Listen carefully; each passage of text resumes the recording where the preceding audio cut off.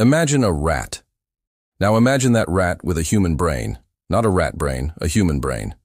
That's scarier than it sounds.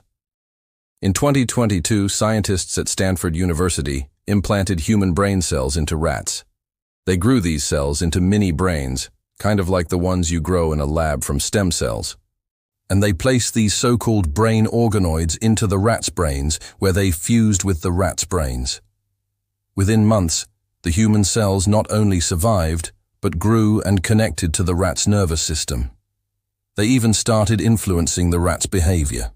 The goal is to use these rat brains to study diseases like autism, schizophrenia, and epilepsy.